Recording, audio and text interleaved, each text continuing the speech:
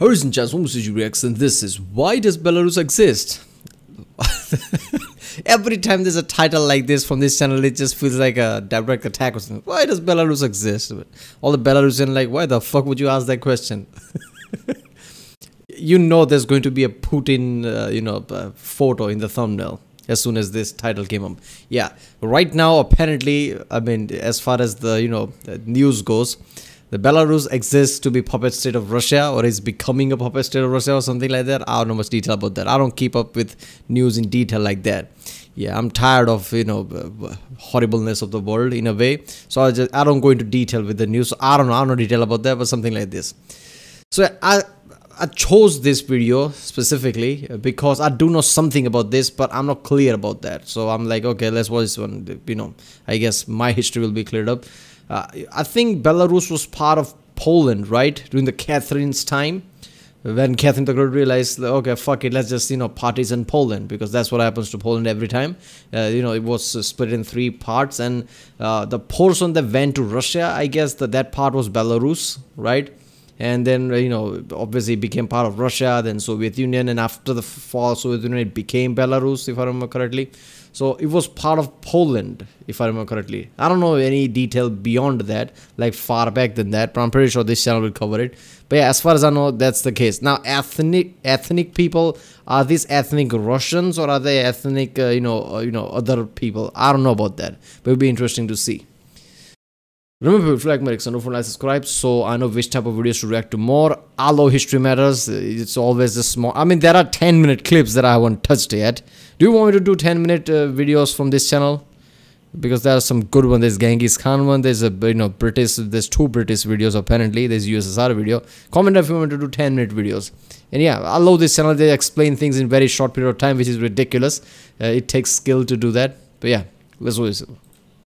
There are many questions which keep us up at night. Is there an afterlife? Why are we here? And why is Belarus a thing? So Belarus is a country in Eastern Europe sandwiched between Poland, Russia, Ukraine and the Baltics. It's also an exceptionally young nation, having only become a fully independent state in 1991. So the name Belarus comes from the term Belaya Rus, which means White Russia. Historically, much of modern-day Belarus's lands were located within the Grand Duchy of Lithuania.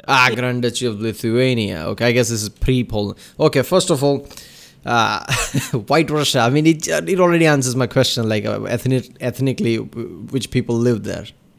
Here, the Belarusians were often referred to as Ruthenians, but this term was often a broad one which applied to both them and the Ukrainians. In fact, the people who lived there were often referred to as either Litvini or Palyashchuk. The first traces of a consistent Belarusian national identity don't spring up until the 19th century, roughly when all of the other nationalist movements were picking up too. During the 19th century, Belarus was a part of the Russian Empire after the partition of Poland and Lithuania, and this saw many changes brought about. Firstly, the ruling Polish Catholic class were removed from power and replaced with a Russian-speaking Orthodox one. Secondly, intellectuals within the Russian Empire began to study the Belarusian people to determine just how different they were. Covertly, that is, because the imperial government outlawed the notion that Belarusians were a distinct people from Russians. In the latter half of the 19th century, the Belarusians, led by Konstanty Kalinowski, revolted against the Russians, asserting their own identity, but this revolt was soon crushed. Of course, this doesn't invalidate the Belarusian claims of a unique identity, though. It existed whether or not the St. Petersburg government wanted it to. So, as you'll know... Yeah, so basically,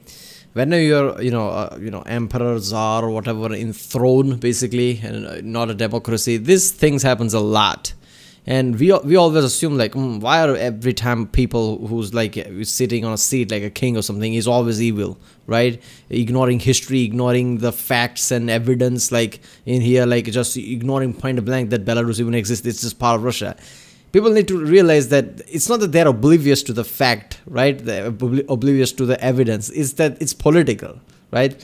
They don't want, friction there. They just want it all to be one Russia so they can be strong in the world standing. That's the point here, right? I don't remember, there was a friend of mine who was basically making this point, and I was just like, I took a few minutes to think about, but then I'm like, what are you talking about, man? There has never been a person who was ever oblivious to the fact and evidence like that. Right? It's just because it serves their political agenda better. They want it to be one nation, so there is no friction. So they're just gonna ban even talking about it. Like Belarus even exists, just ban the talk. people are not allowed to talk, so there is no friction. That's their mentality. Obviously, there's suppression of speech and suppression of everything, but yeah, it's not that they're oblivious.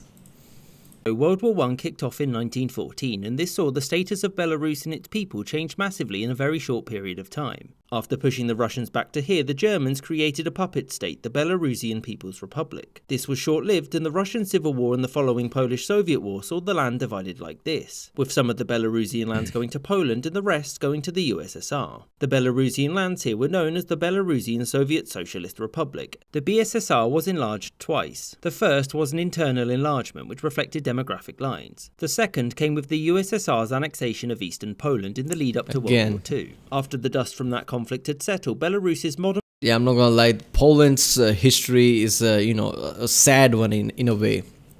Every time European countries have just thought like, Poland, I'll just take that, right? I mean, it happened during the Catherine the Great time, obviously, like I said. Then it happened in the World War II time. I'm pretty sure there was something similar case very early on too, right? I don't remember exactly, but it happened 2-3 times. I mean, that's just fucked up. Borders were established and affirmed. That said, Belarus wasn't independent in any way, barring some politicking by Stalin. Because, as many of you will know, Belarus, along with Ukraine, had their own seats in the UN whilst being a part of the USSR. The reason why Stalin managed to get these was that he refused to join the new UN unless he was granted extra seats, since he was concerned that he would be consistently outvoted by non-communist Yeah, that makes states. sense. This concession was granted, and the BSSR held its own seat until the dissolution of the USSR in 1991, when its seat was transferred to modern Belarus. So, in conclusion, the origins of Belarus are blurred and wrapped up in difficulties concerning names and which state its culture is rooted in. Was Belarus another successor to the Grand Duchy of Lithuania, or was it a newcomer whose identity was forged in opposition to those around it? Be aware, though, that Belarus and its people shouldn't be seen as some offshoot of Russia, and that their history is long and varied. Belarus is in many respects a young country, but its people, under many names, have existed for much longer. I hope you enjoyed this episode, and thank you for watching. So basically, forever the small region of Belarus, I don't know, where Belarus right now, small region of there was always a different type of people with their own, I guess, king or something, I guess, centuries ago. They over time just became part of the larger empires, right, until they became independent themselves, I guess. So ethnically they are different apparently. This is really interesting. How many different ethnic people like that exist, who were really small, started out small centuries, even millennia ago, but because of their being small, right, and obviously not having bigger kingdom to fight the larger empires, just throughout the years became part of the larger empires and just passed down until they got independence, or they never did, right? That would be interesting to see if there's a video like that. But yeah. Alright people, that was Why Does Belarus Exist by the channel History Matters. If you like my reaction, don't forget to subscribe. Yeah, I'll see you next time.